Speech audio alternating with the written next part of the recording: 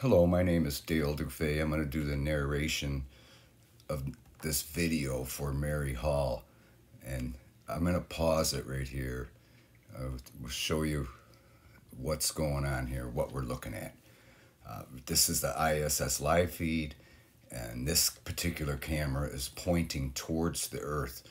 And up here we can see the orbit of the space station, which generally is from west to east, going with the orbit of the Earth. And we can see right now, currently, it's over the Middle East, going along the west coast or the east coast of the Persian Gulf, right in Iran here. And it's going to go over to the Gulf of Oman and over the United Emirates. So a lot of these, any lights or anything you see going from right to left is generally on the Earth, like city lights or storm systems and whatnot, because the space station is going from left to right at 16,500 miles an hour, even though it's with the rotation of the Earth. And here we can see it's in the nighttime, and it's going to go into the terminator, into light. And we can see here, again, it's over the Middle East. And the camera is generally behind what this shows here. So, it's basically behind it a little bit. So we will see city lights and everything, but I want you to pay attention to an object down here. This might even be it here. But anything that's stationary in the screen, besides like a lot of these spots, these red spots and blue spots, are always there. They're on the camera lens. In fact, when it's on the dark side of the Earth, sometimes that's, like over an ocean even, this is all you'll see. And of course, when you go over a large city, like here, you will see the city lights.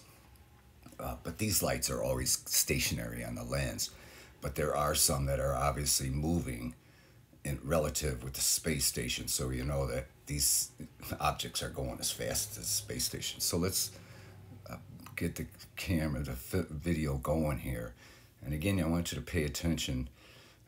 Once it passes this large city, this is a city in Iran. Okay, this could even be in Iraq. Again, the camera's usually behind what they're showing here on the map. But there is an object. See, it appears again. See these colorful dot, red and blue and yellow. Those are just part of on the camera. There's nothing anomalous about them at all. But these objects going from right to left are lights on the Earth. So it can be kind of deceiving. But look at this object right here. That's obviously not one of those stationary lights. You can see it kind of pulsating a little bit initially, and then it's about the same size, but you can see the lights. These are lights on the Earth going from right to left. But this object starts getting larger, and it actually goes up the screen and kind of arcs like this. But look at it getting larger there already. This is a really good capture because it shows this thing is immense. I mean, it must be miles wide, because these specks, like say this speck here is about a mile wide, that speck on Earth there, just to give you an idea of scale. But this thing is much larger than that, and you can actually see it rotating counterclockwise. And as it's pulsating, the light, here's another one here that's flashing. Those little flashes up there were lightning strikes. But this one here is another object. This in and of itself is remarkable. But this one, is the star of the show here, because it is huge. This one here is, these are obviously between the camera and the surface of the Earth.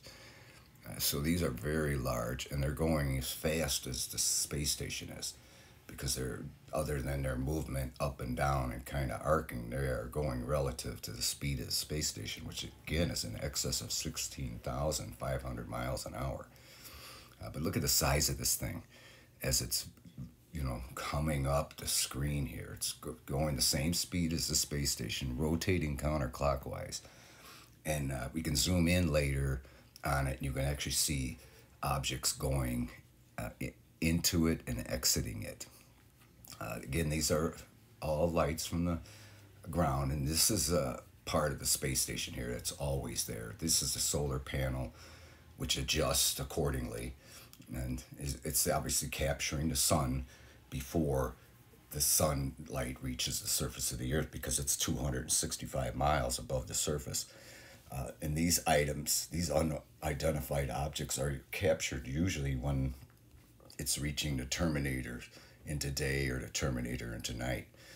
Like this object could be under the space station when it's on the dark side of the earth or the light side of the earth, and you wouldn't see it. Because it only seems to be during the terminator, when the lighting is just right, that these anomalous objects are captured. And it's not every time it reaches terminator either. So these are very difficult to capture these, and you got to really hand it to Mary.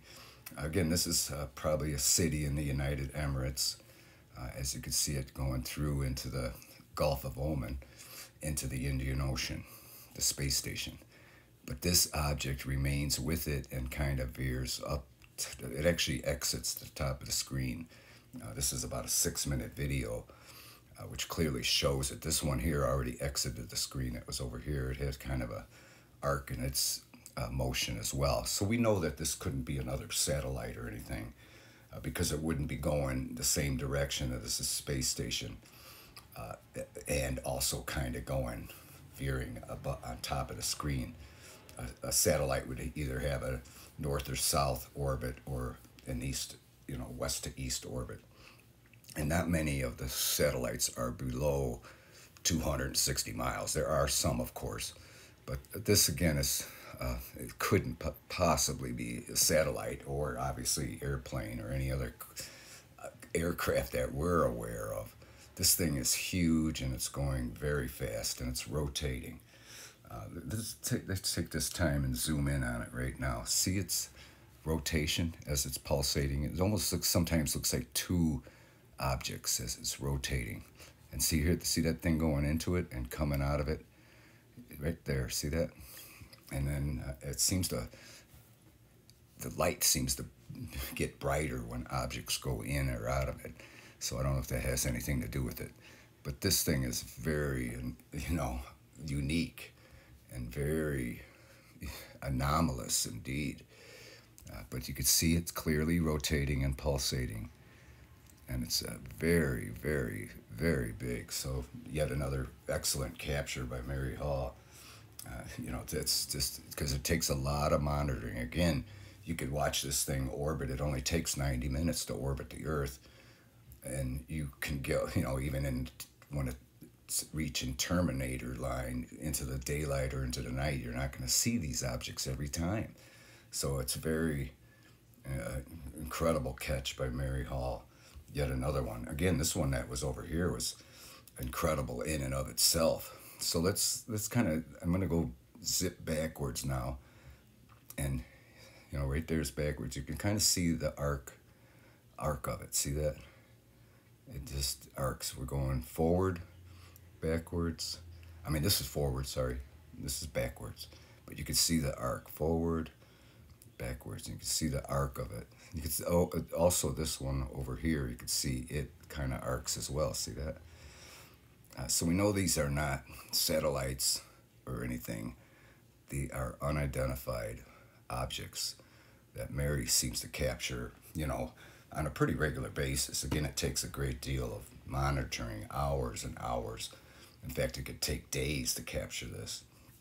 This was captured on November 11th, about 8:30 p.m. Eastern time.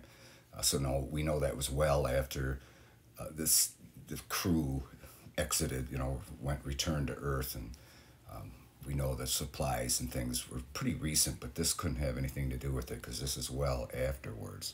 So this couldn't be a satellite or part of operations of the space station.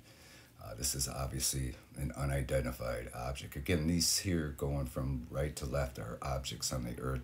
That's not to say this is not unidentified, but you generally, when you see it stay consistent movement from right to left, it's generally objects on the Earth. But this is over the Indian Ocean, so who knows what those are.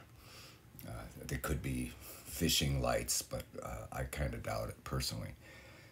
So anything over the ocean is going to be, pretty anomalous for the most part.